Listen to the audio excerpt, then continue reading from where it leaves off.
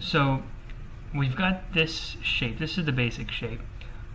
What if I wanted to put in, for instance, a like a dog bone or something here, so that my drill bit can actually cut that? I can do that as well, and I'm going to say the width of my drill bit is 3.2-ish millimeters. And of course I chose here a 2-point circle, so I pick one side and I tell it how far I want it to have a diameter of, and then I have, well, that's not technically a dog bone, but it's a relief for the bit. There actually is add-ins. There are add-ins you can use, which will create a dog bone for you, but that's beyond the scope of this. So now that I have this, how do I create one solid design?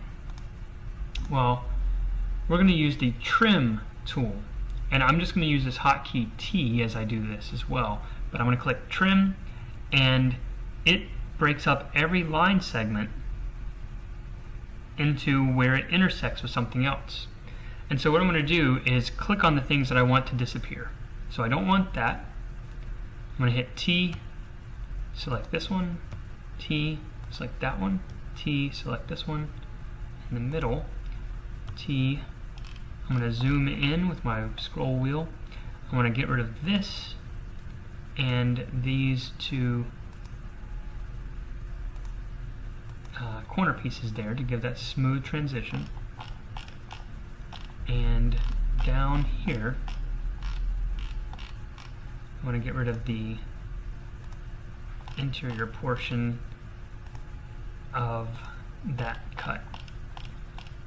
So now I have a nice design. In fact, these are additions to the design that I just made. So we can kind of move this around and check it out. When we're happy with this design, we're going to click Stop Sketch, and that stops the two-dimensional editing area. If you ever need to look at it again, it's visible under here, and you can turn it on and off. But if you need to edit it, just right-click and Edit Sketch. And so at this point, now we need to extrude. So I'm going to click on the faces that I would like to extrude. I'm going to hold Control as I do this, so I can select multiple faces. I'm going to click here, Extrude, and that's Create Extrusion. And as I click it, I unselected one of them, but that's okay. I'll just do them independently. I'm going to make these 12.5 millimeters tall. And as I did that, now I'm only looking at what's called a body. And so a new entry over here is showing up. It's a body. I can turn it on or off in visibility, but I need to turn my sketch back on because I'm also going to extrude here 12.5 millimeters. So now I have the sides. I want to bring this central area up as well, but I don't want to quite make it as tall as the other sides. I want to make it 3 millimeters. And there we go. So I have this design now. And if you look here, this has got a wood pattern on it. There's a really easy thing to do here. We can just go to Render, and we're going to select the appearance. We're going to select the material. I'm going to turn off the downloadable materials, so it'll only show me the things I've got downloaded. I'm going to do unfinished wood, and I'm going to select pine. You could use whatever wood you would like, oak, pine, whatever you'd like, but we can use whichever. And then once you've done this, you can click back over here, go back to Model, and there you go. You've got your 3D design and your material selected. After we do this, we need to save just to make sure we don't lose anything. And now we're going to go into some of these other options. So there's animation, simulation. You can do all sorts of really cool things like creating hinges and connections and constraints, and you can make assemblies of parts that move and how they interact with one another, mimics physics in the real world. And then you can do simulations like stress tests on different pieces. Like for instance, if you're making a beam, can it handle a certain amount of pressure here, and how does the pressure kind of spread out over the whole piece? And we're going to go to CAM because we're going to actually go into creating this as something that we can use on a CNC machine. So I'm looking here in CAM. First thing we have to do is make a new setup.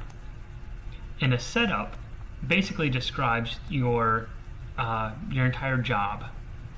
So I'm going to say I'm doing milling, and you can select your X, Y, and Z coordinates where you want the mill to start. Where are you going to start your when you start your job?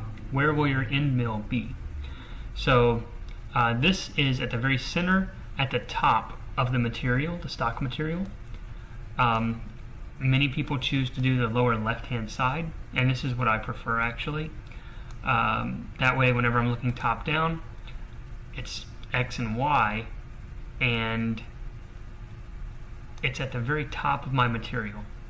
Now, sometimes people like to actually zero off of the base, and you can do that so that you don't actually mill all the way through into your spoil board. I haven't learned to do that in Fusion 360 yet, so I've only been doing the top area here. As far as the stock, if you don't really care what stock you're using, or if you don't care where it's located in your stock material, and by stock I mean the piece that you're cutting, you could say relative size box, and then basically just move your router around and cut out. If you want to do multiples of these in one big block, you can cut like 4 of them out in one piece of wood.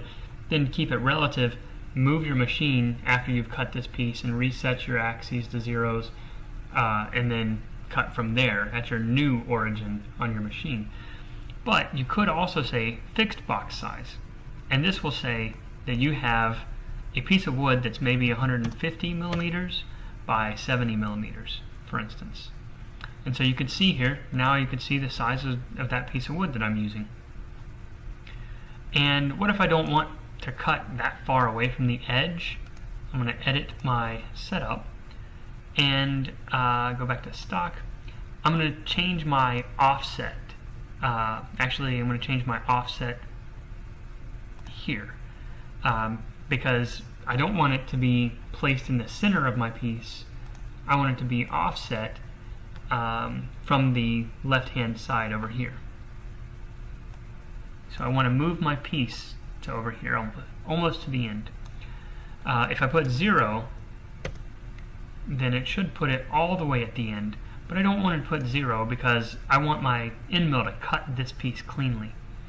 So what I'm going to do is actually select, there's 0, you can see what that looks like.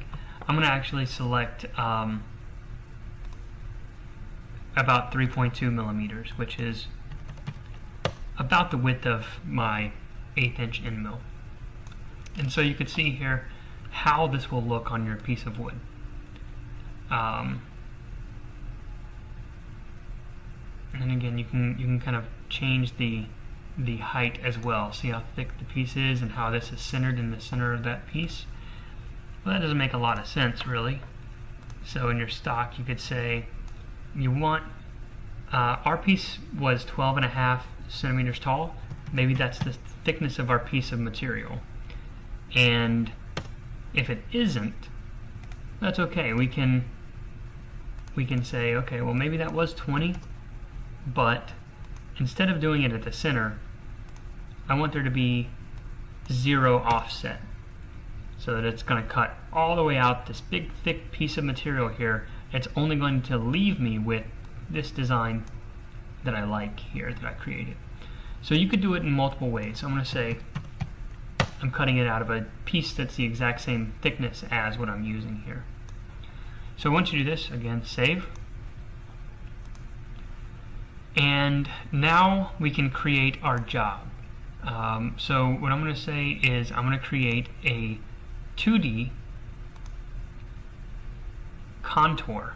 And this is going to cut out basically the outline of this design. So let's try that. I'm going to say there's no coolant, so I'm going to disable that. And it shouldn't matter because my machine doesn't have coolant, it doesn't support it, so it knows better. Then I'm going to select which tool I want to use. And I'm going to use a 1/8 inch flat end mill. And this is just a little design. It shows you what it should look like. Again, coolant disabled. And you can keep this. I don't have a spindle control speed device. I just turn it on and adjust it manually, so I'm not going to worry about that. You can change these feed rates and things of that sort if you'd like to, but I find that the defaults are usually pretty good. Next, it's going to ask me, well, what should I cut with this end mill? So I'm going to click on my contour selection. I want to select this outline. And you could say stock contours, and you could say, you know, this is the stock material.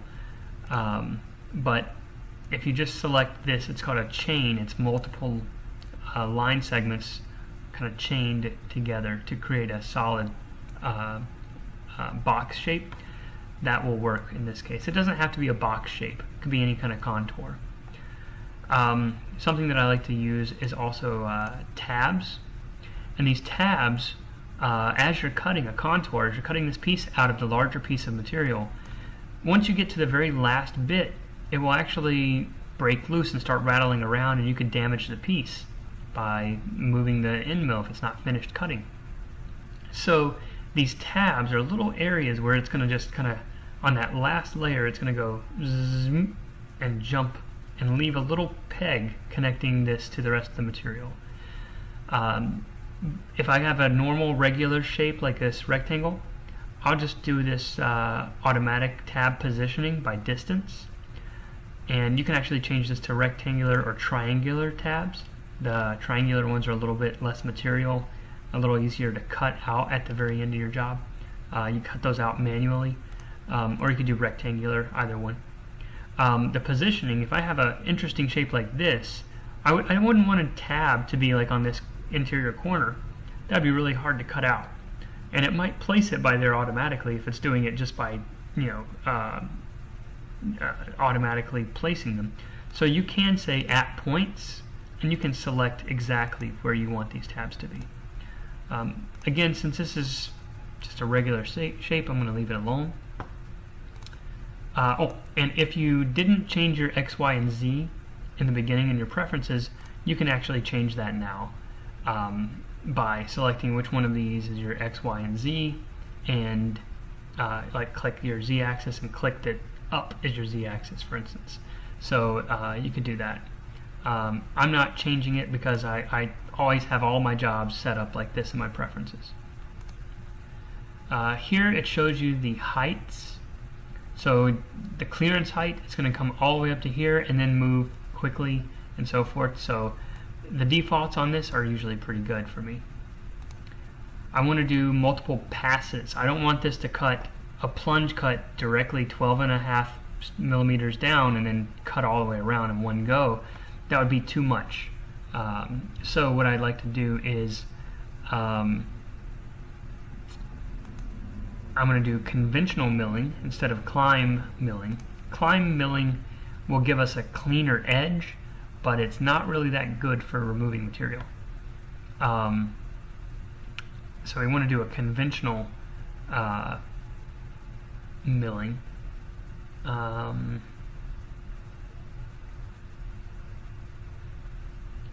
And we can do multiple depths. So I want to do, this is 12.5 millimeters deep. I want to do about 1.5 millimeters deep per pass. And that's about half of my end mill's diameter. And that's a good rule of thumb. You never want to plunge too deep because then you end up putting too much load on the end mill and you can break it. So you want to usually do layers like a half of that width of your bit or less usually. And if I put that in there, it will automatically do the rest of these like calculations and how it should do the tool paths. So if you go to stock to leave, it'll actually not cut out this final shape. It'll cut out up to 0.1 millimeters away, and then you have to make a whole new cutting job just to finish that off. And that's okay if you want to do something really, like you want to quickly cut out the general shape and then come in with a climb mill and clean up the edges really nice. But in this case, and in most cases, I'm just looking for a quick and dirty, get this shape out of here. And so we don't even really need to do that. We'll leave that off, and that way, if we don't check that, it'll mill exactly to this shape. We already talked about the multiple passes, multiple depths, linking, we don't need to do that. And OK, and it generates the paths for us. And so this, and you can even see the little tabs that it'll create for us. This is a full path, and what I've done here is I'm simulating. So you right click here and go to simulate, and it pops up this little box, and usually you can check and see how long it might take to machine that shape. In the display, usually it doesn't have this checked by default, but this shows you your stock material and how it will mill away, and you can make this transparent and watch it as it cuts. And you can click play and literally watch it mill away the material. And you can then drag your mouse and have it go into different pieces of the job, speed it up, slow it down, whatnot. And if I click off a transparent, you can see it's actually, this is what it would look like if we were cutting a piece of wood, for instance.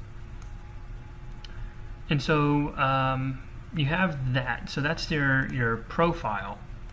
Now let's copy this and paste it, because I want to make sure that I have the same stock, but I don't want to do the same exact contour. Actually, let's not copy that. You want to copy the job. So we're going to duplicate this job here, and then in here we're going to delete the job, the actual mill. So in order to select from this job, which was the contour by itself, and this one, which is going to be used for milling out that pocket, we're going to make sure we activate this by clicking right there. So now I can say, let's go to a 3D pocket clearing. I'm going to select the tool, the same 1/8 inch flat end mill. I'm going to select my geometry. Now what I want is I want to mill out that pocket right here. So I'm going to select the pocket. Oop, there we go. And again, it's going to do the chain. We're going to leave the rest of this as it is. Heights, leave as is. Passes, we can change this. Now notice it says stock to leave is on by default. You want to take that off, because again, if you just mouse over, it'll show you what it means. If you don't have stock to leave, then you cut all the way to the actual line that you see highlighted in yellow there. If you do have stock to leave, it will actually leave whatever this distance is off the edges. And then you'd have to make a whole new job to come and clean that up. So let's not worry about that.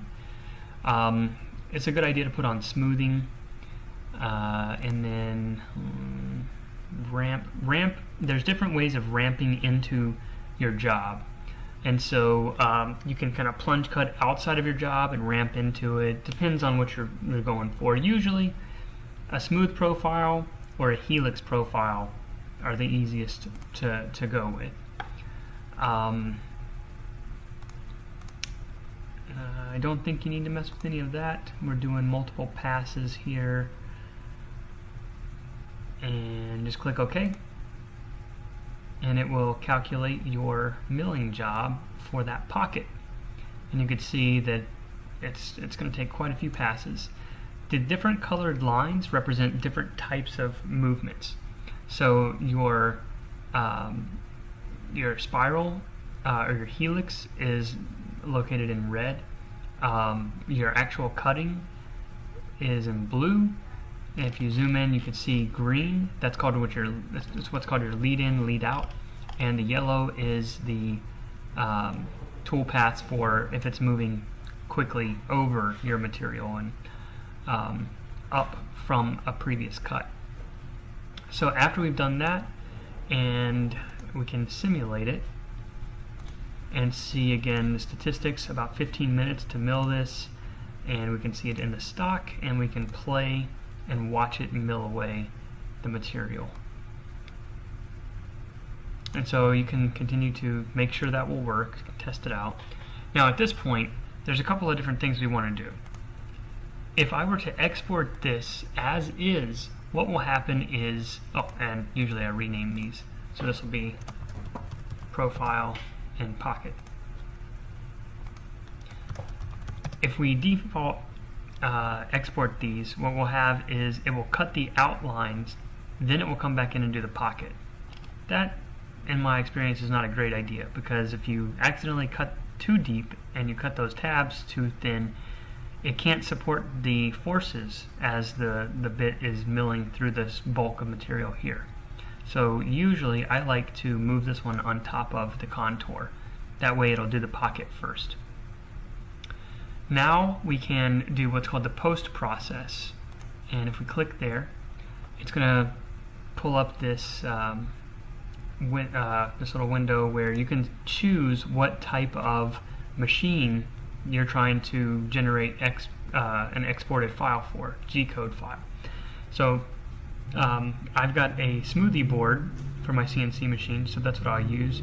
You could do it for shop bots. You could do it for Roland machines. You need the Pocket NC, which is the multi-axis mill. The other mill, and there's other popular, and of course there's Linux CNC, Mach 3, Mach 2, and Akuma, Omax, all these different brands of mills, different models and whatnot. So you choose the one that will work for your job, and you can name it whatever you'd like to name it. Test mill, and that's pretty much it. The first time you run this, it's actually going to and I'm just going to save this in my example file. Here's some of the other things that I've worked on. The socket is the dust shroud on my mill. I broke a piece, had to fix it, and you can see I've got multiple things. One is just a pocket, and one is the pocket with the profile, and right now we're only exporting the pocket because that's the one we had selected. If we wanted to do both of these at the same time, we would click on Operations and then we would export. And so it's important to note, if you think you're cutting out the profile and then you're going to reset your XYZ to 0 and then open a new job to cut out the pocket, you got to make sure you don't move the machine or hit the E-stop or mess anything up like that. But otherwise, if you do it like I said here, do the pocket first, then the profile, export all operations, it will do the pocket first, then the outline, just like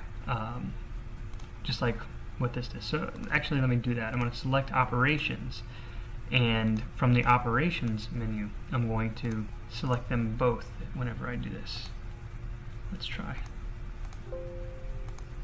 But let's go ahead and take a look at it in our code. My prompter face, which is what I'm using to send G-code to my machine.